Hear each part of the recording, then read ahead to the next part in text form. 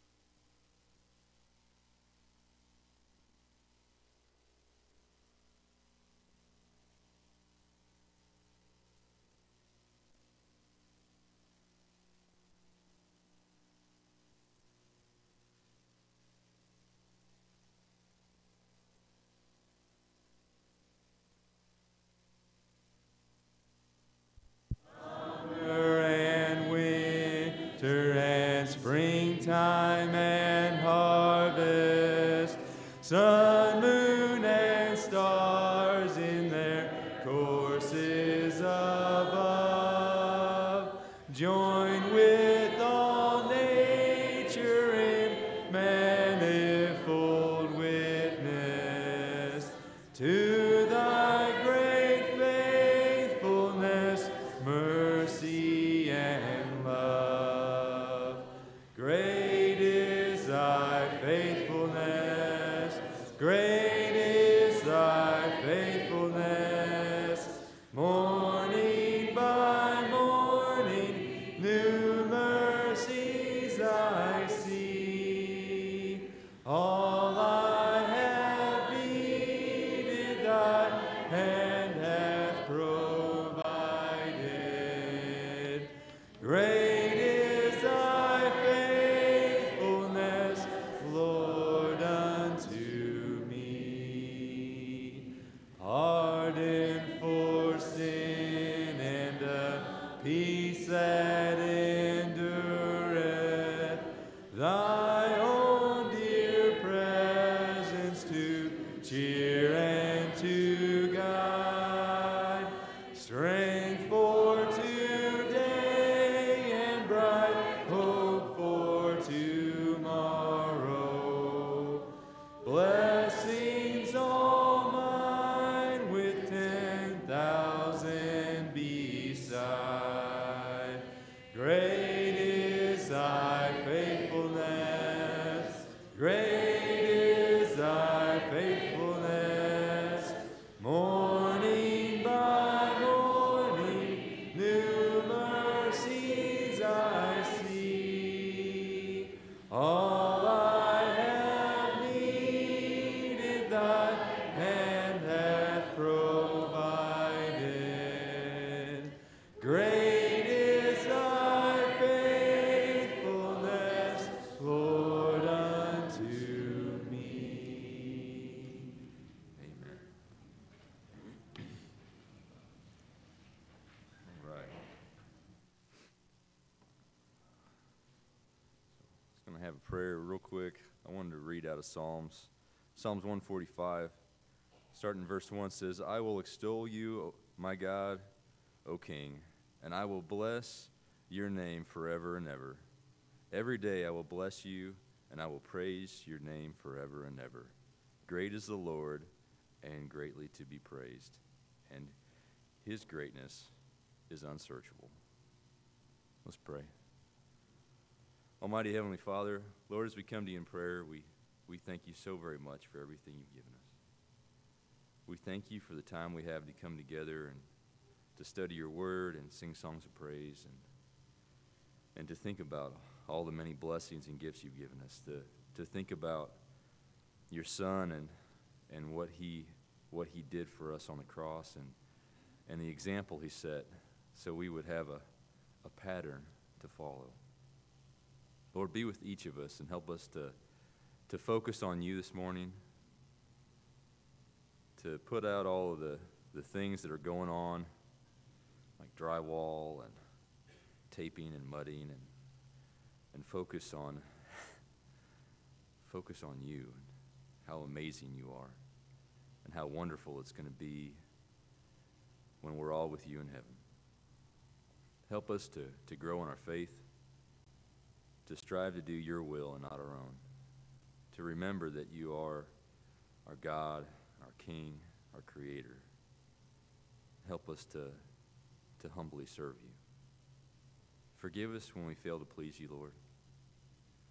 Watch over those that are sick and hurting and help them to get better. In Jesus' name we pray. Amen. All right. Before communion, let's sing I Gave My Life for Thee.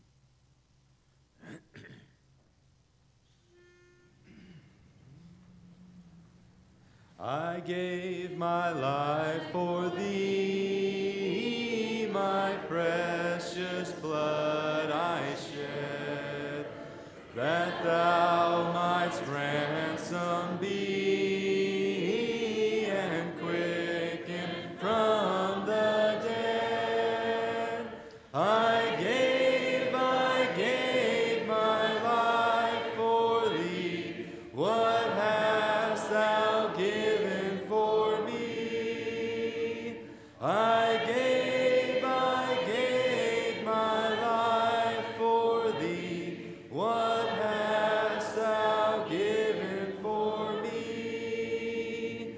My Father's house of life, my glory circled throne. I left for earthly night, for wandering sad and lone. I left it all for thee. Hast thou left aught for me? I left it all for thee. Hast thou left aught for me? I suffered much for thee, more than thy tongue can tell, of bitterest agony, to rescue thee from hell. I've borne it all for thee. What hast thou borne for me?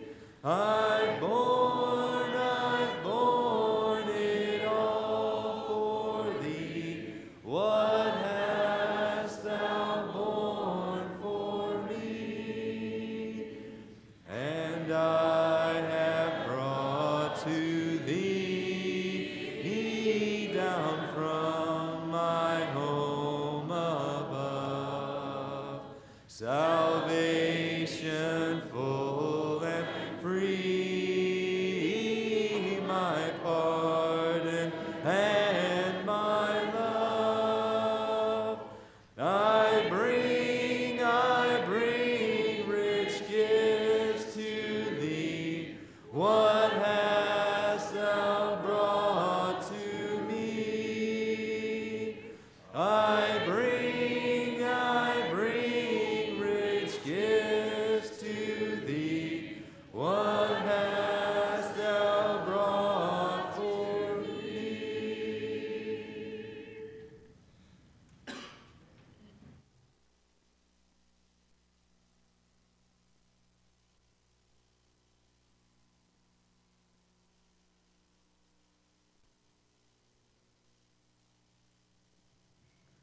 Good morning. Anybody that doesn't have any of the communion cups, raise your hand and Derek will get you one. Well, all right. So this morning, and every time I get asked to do one of these, I have a little bit of a deeper appreciation for everybody that gets up here to do this, especially Stephen and those that preach that come up here, because I've been coming here a long time, and now that I'm up in a position like this, the drive is to save all of your souls right now with what I've got to say.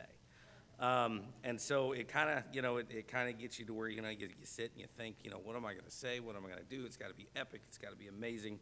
But this morning I kind of just settled on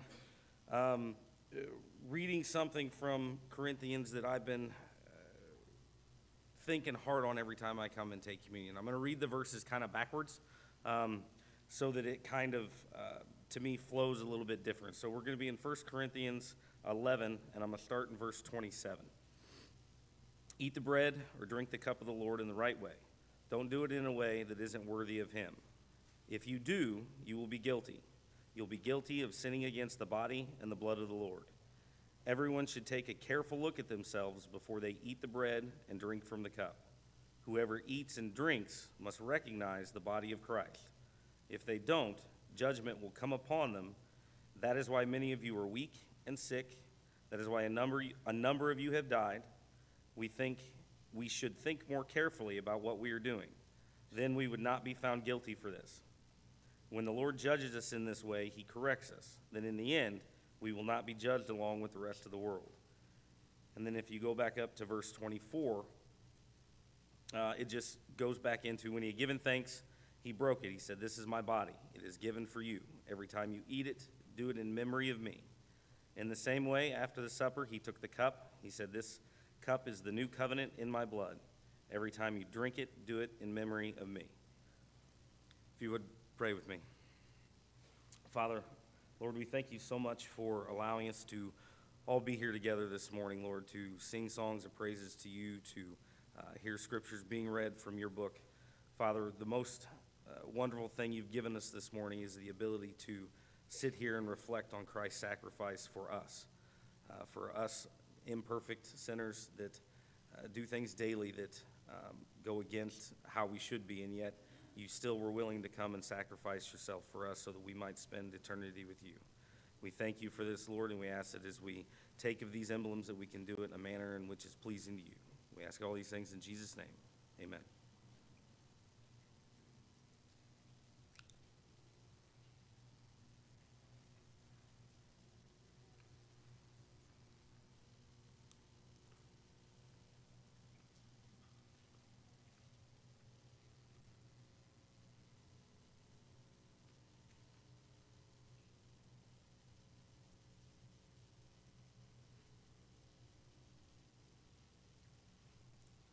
If you would, we'll pray one more time for the cup. Heavenly Father, we come to you again, humbly thanking you for Jesus' sacrifice, the blood that he shed on the cross that we're about to drink from, Father. We ask that we can all take a serious, hard look at the emblems that we have partaken in this morning and what they mean. We ask that you would help us throughout the rest of this service, Father, that we can continue to worship you and to please you. We ask all these things in Jesus' name. Amen.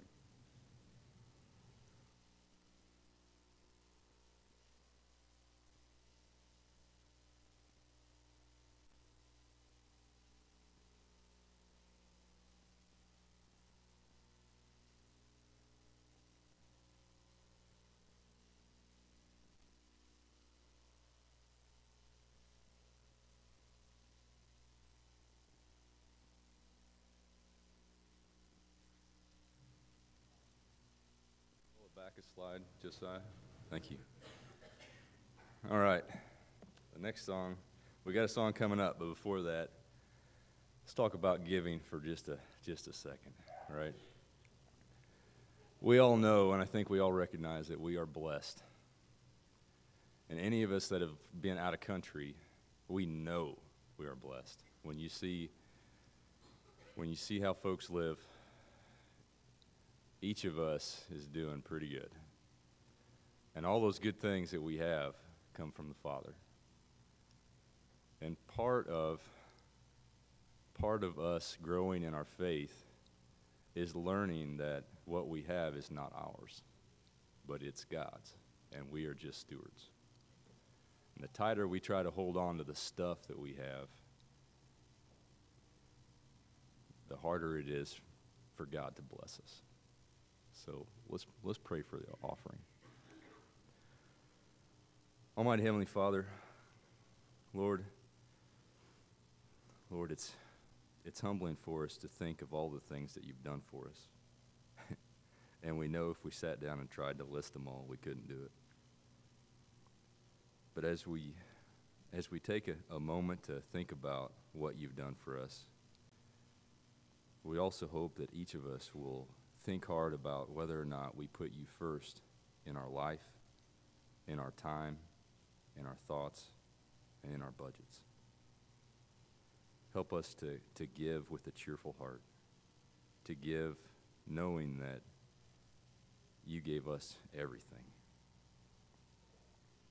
And help us, Lord, that what we give will be used to further your kingdom, will be used wisely, and will help grow the church and help our community that we live in. Help us all to shine the light of your Son and forgive us when we fail you. In Jesus' name we pray. Amen. All right.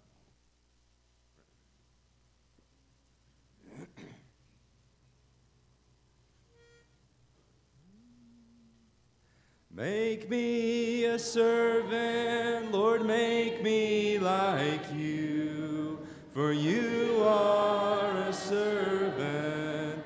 Make me one too.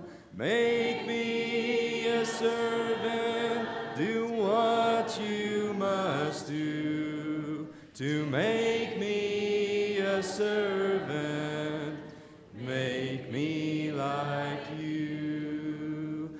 Take me and mold me and make me like you, for you are a servant. Make me one too. Light me the pathway that leads on to you. Please make me a servant. Make me like you. Watch me and guide me and make me like you. For you are a servant. Make me one too. This is the prayer that I send up to you. Please make me a servant. Make me like you. Amen.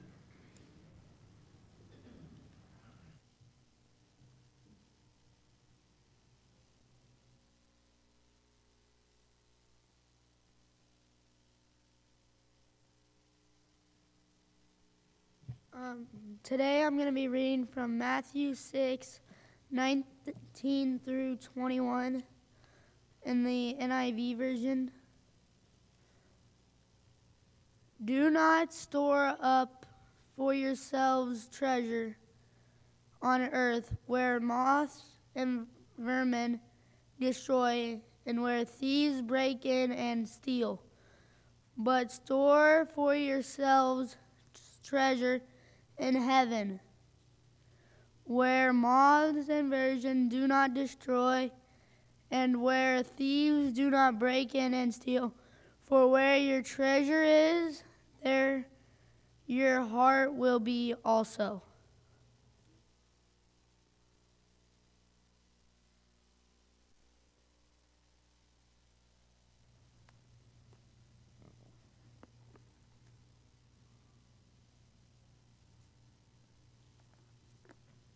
I don't see a count time reminder, but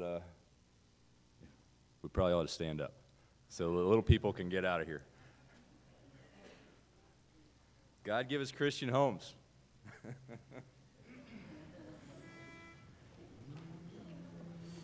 God give us Christian homes homes where the Bible is loved and taught, homes where the Master's will is sought, homes crowned with beauty thy love hath wrought.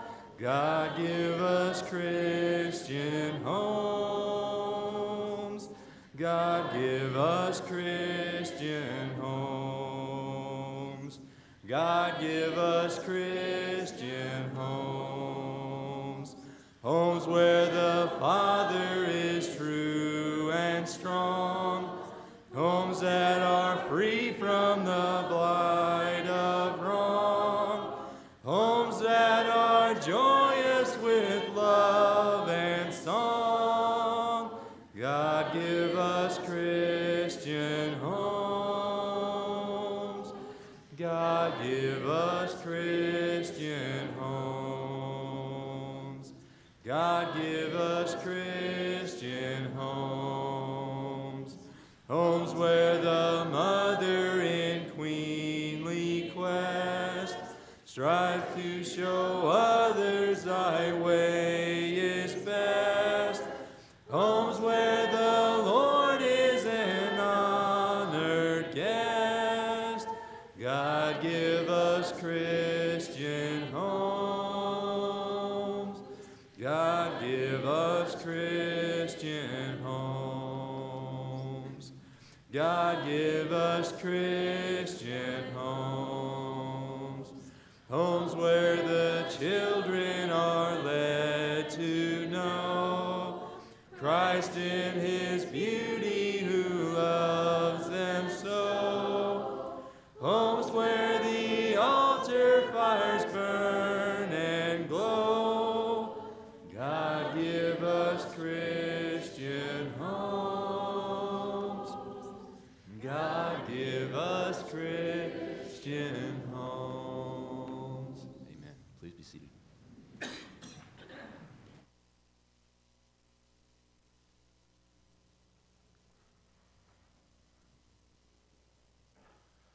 good morning, family. Assuming that's you out there. If you would please turn in your Bibles to the 50th Psalm, Psalm 50. While you're turning there, little background. Sometime around 1890, an archaeological team working for the British Museum in London unearthed some clay tablets in Stehpen, Iraq. And on those tablets were inscribed an ancient Babylonian flood story of a time when the gods destroyed human beings with a flood. Now, one of the older versions of that story, since several have come to light since then, is the Atrahasis epic.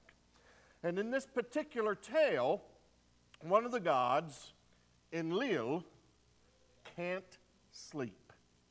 He can't sleep because human beings have multiplied like rabbits upon the face of the earth, and they are just making too much noise. And so he decides to wipe them all out with a flood in order to get some peace and quiet. One of the other gods, Enki, has a human friend named Atrahasis, and he warns him of the coming flood, tells him to build a boat, get his family in there and some critters in order to survive it. This Atrahasis does. Now, one of the things you and I need to realize is that the ancient Sumerians and Babylonians, for them, the gods and goddesses, though immortal and more powerful than us, had some of the same basic needs we humans do, like the need to sleep and the need to eat. However, there was a slight problem. The gods had created we human beings to do all their chores for them, like farming and cooking. And the animal sacrifices that the humans made to the gods were understood to be serving the gods dinner.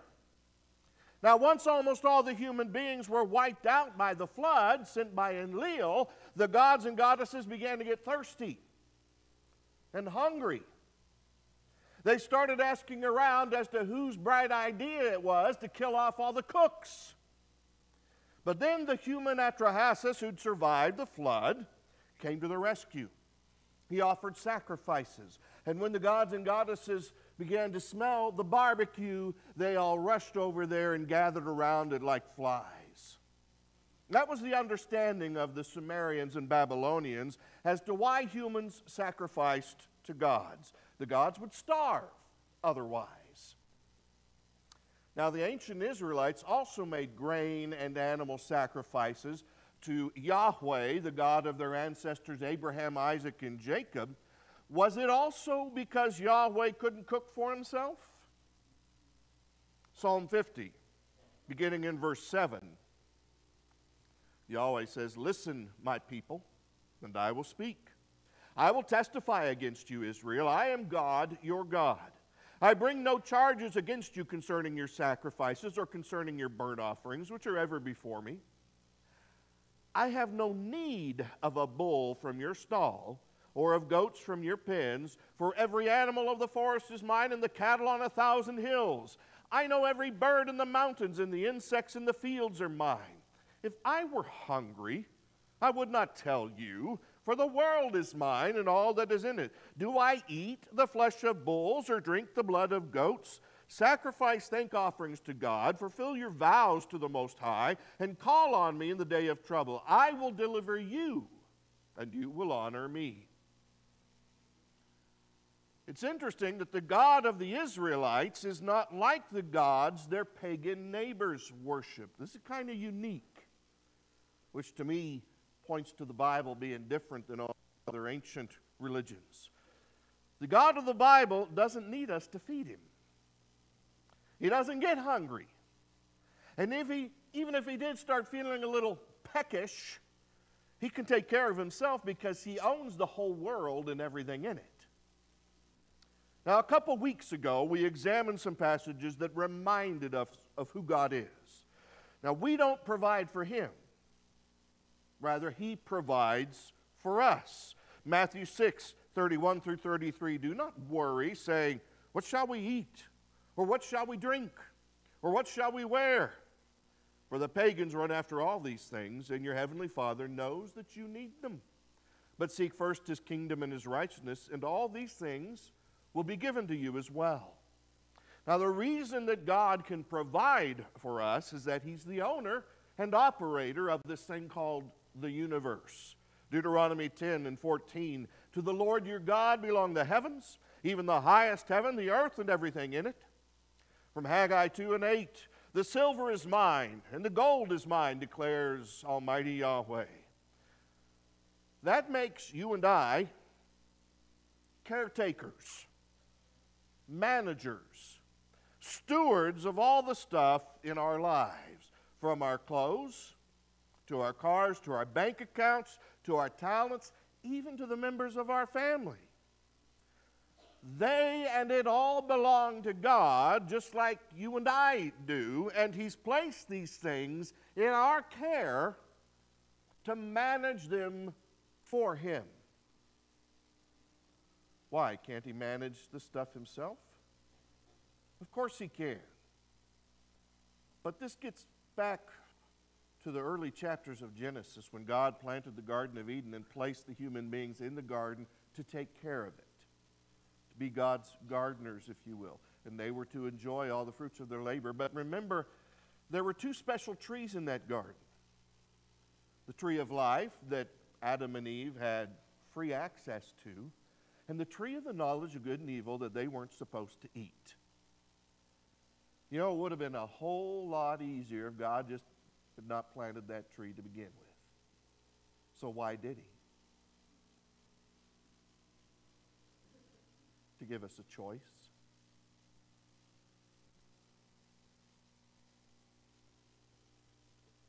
Genuine love requires a choice. God didn't want robots. He didn't want mindless automatons. He wanted people who were genuinely devoted to him. They made a choice to do that. God places these things in our care to see what kind of choices we'll make. What kind of managers we will be. Will we manage for His glory or for ours? It's still making that same choice. And as managers, one day, each of us will give account of ourselves to God, Romans 14 and 12. So you think about the IRS auditing you. What about God auditing your life? So what does it mean to be faithful stewards of the resources God has entrusted to our care? Now, last week we looked at the biblical principles of first fruits and tithing, and that means demonstrating our trust and dependence on God by giving Him the first cut of what He's given us.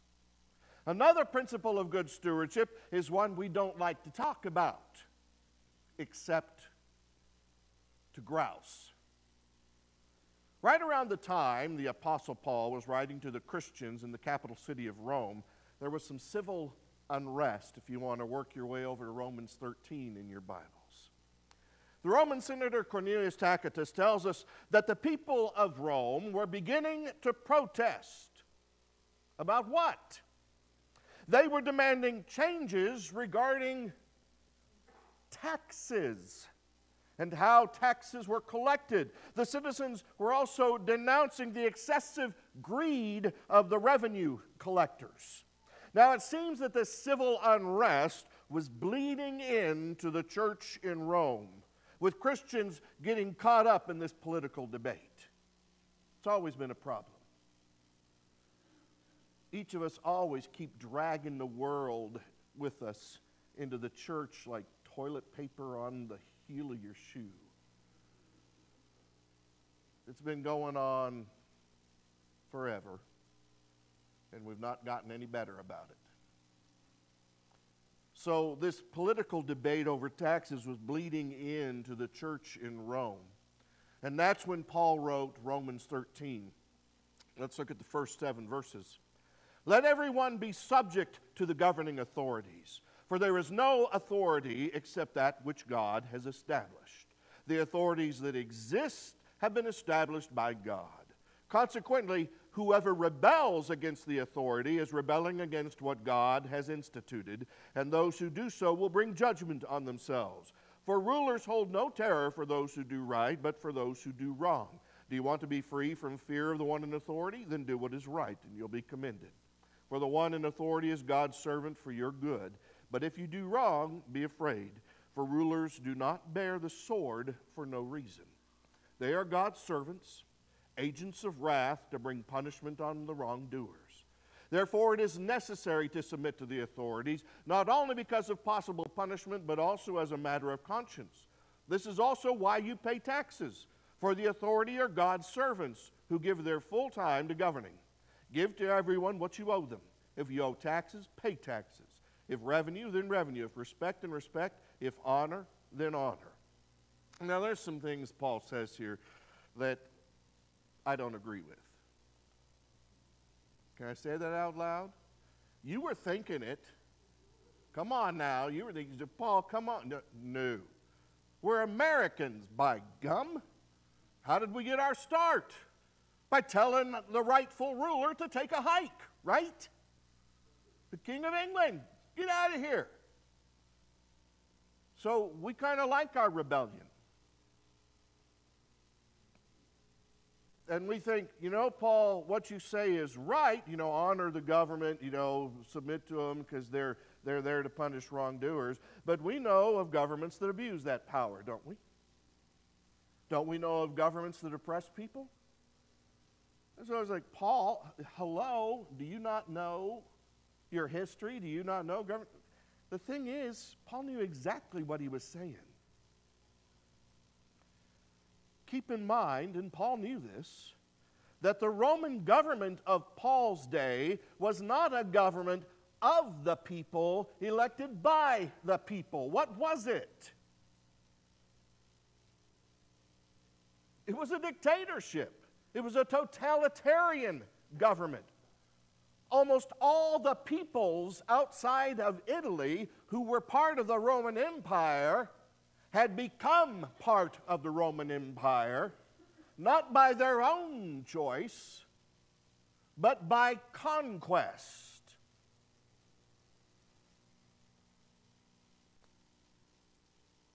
To a Jew like Paul, this was far from a benevolent government, and yet he says, toe the line anyway. It's like, I'm having trouble with you, Paul, I really am.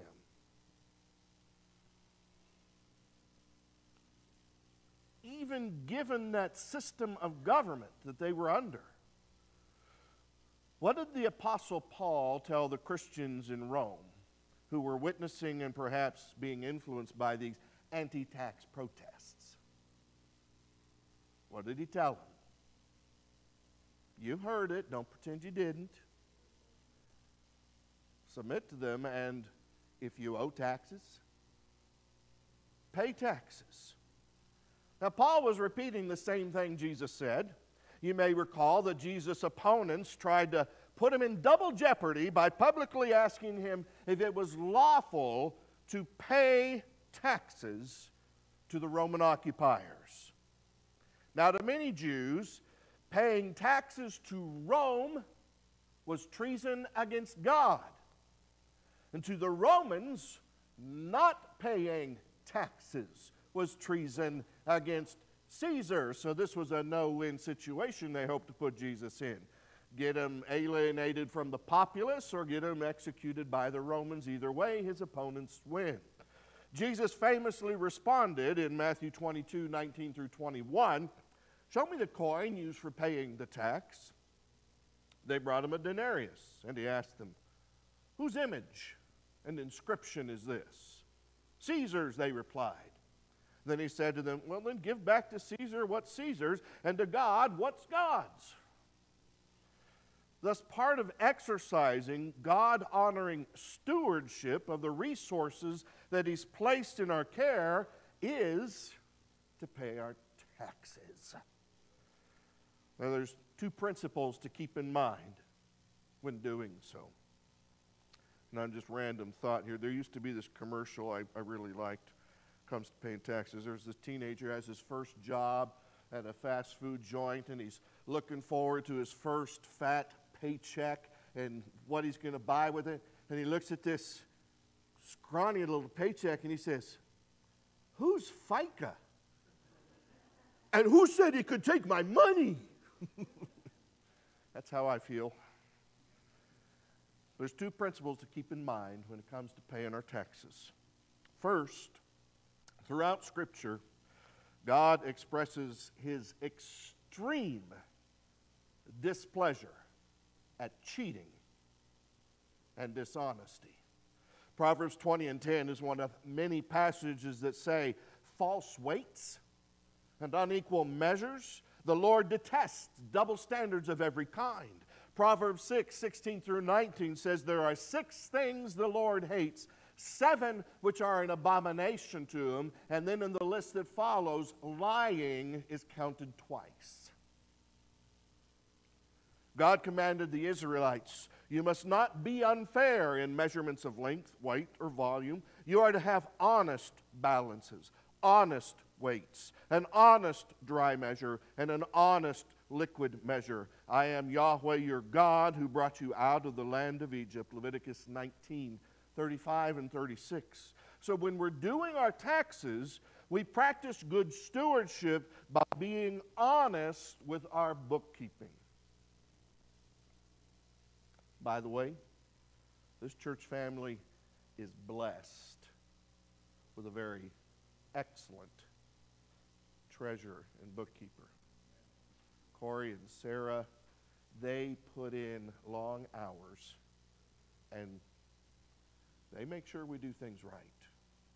That's to be appreciated. A second principle of paying our taxes as good stewards of God's resources involves wisdom. Walk in wisdom toward outsiders, says Colossians 4 and verse 5. Jesus told us to be wise as serpents, yet innocent as doves in Matthew 10, 16. What that means with regard to paying taxes is that we need to be informed. It's right and proper to take legitimate tax breaks. Emphasis on legitimate. If you try to get a Social Security number for your dog and pass it off as a dependent, no, that's not kosher. We're not called to give Caesar more than Caesar's due. Trust me, the government does not need your charity, but other people do. When we pay more than we should for taxes or for anything else, that limits our ability to share with those in genuine need.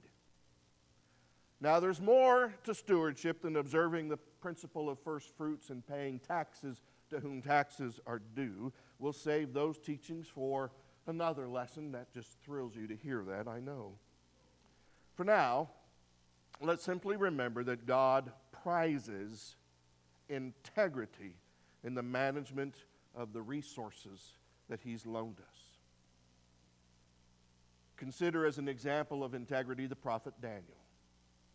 He was working in the administration of a government that had invaded his homeland and kidnapped him. He had every earthly excuse to pursue his own self-interest and undermine the government, get back at them in any way he could.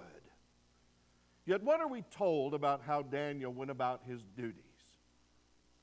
In Daniel chapter 6, the first 4 verses, Darius, again a totalitarian government, decided to appoint 120 satraps over the kingdom, stationed throughout the realm, and over them 3 administrators, including Daniel. These satraps would be accountable to them so that the king would not be defrauded. Daniel distinguished himself above the administrators and satraps because he had an excellent spirit.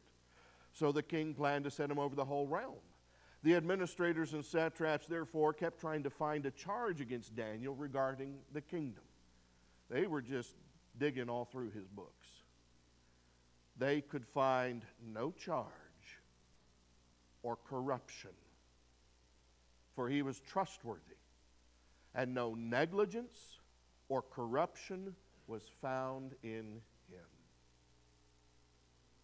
As Christ's ambassadors on earth,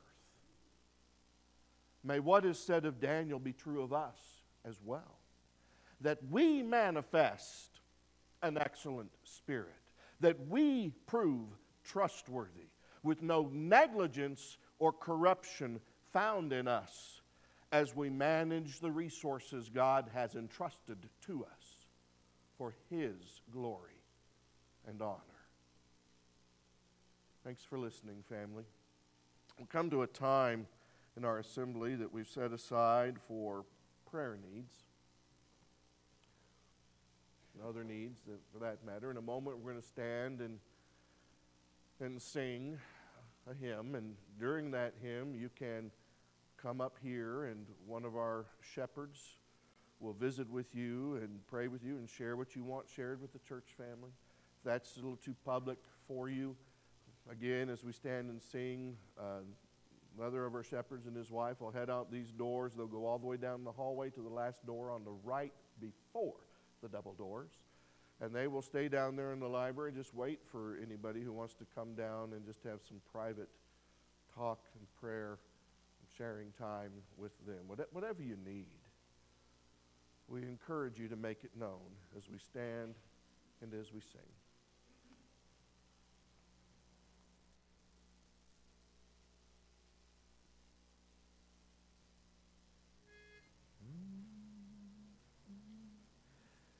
Earth